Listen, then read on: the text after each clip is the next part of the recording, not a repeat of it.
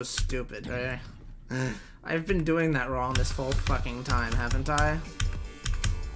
You don't need to fucking spam there. You can just let the fuck go. Oh god, I'm an idiot.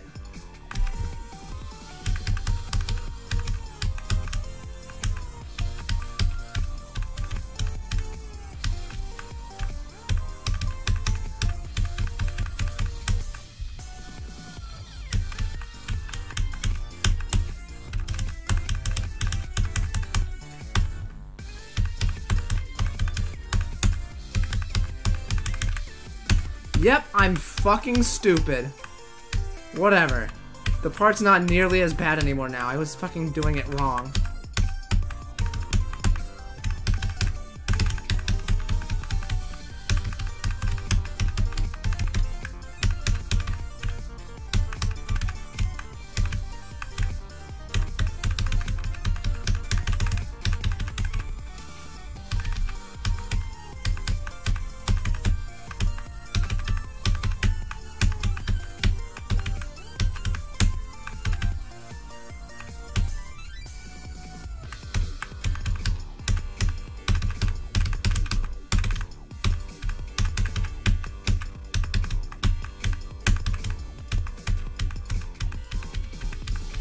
Thank you.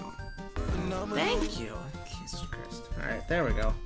Got him all the fucking time, bro. That was Mick. That was a Mickey Mouse experience. Let's see. 349 old. That took me 725 attempts. 725. Okay. Got you. This is a good level. Don't get me wrong. This is a good level. However, oh god, my experience was kind of fucked. I mean, it wasn't like... It's not like there were that many bad parts. It was just the only really actually bad part is like the dual UFO because it's like completely asymmetrical. But I was also making it harder on myself. Like you heard me saying at the end of the, I figured it out literally the attempt that I beat it. But like I was just like spamming at the end of that, and it just made me. I died there plenty of times. And it was just like oh, but then it was just like okay, I was doing it wrong. So I guess that's just my fault. Clearly, but yeah, even beyond that, like.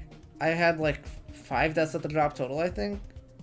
Actually, no, like 6. Okay, like I had 2 deaths like immediately at the drop, and it's just like whatever, right? I died twice at 88, which was like okay, fair enough. And then I died at 98 due to a lag spike. I got a lag spike at the last straight fly, and I died, and I was so fucking pissed. Like I was actually just like fuming, bro. I was like, are you kidding me? This has just never happened to me before. And I was like, I was already getting a bit frustrated with the dual UFO. And, like, the few other things in the pre-drop. I think both of the ships in the first, like, fast part are annoying. It's mainly just the transition into the first ship, and then the second ship is, as a whole, is kind of annoying. I also don't like the wave to ball transition in that part, because if you don't buffer, you're dead. And also, if you're too low in going into the ball portal, you're also dead. But, yeah... I don't know. I think it's mostly a pretty good level. I think it's really fun, especially once you get to the second half. Like, the second half, I don't think I have a single issue with. There's just a few minor things in the first half, and then a stupid experience that made me frustrated. But, no, this is a very good level. Sodaz did a great job. All Sodaz levels completed, which is cool.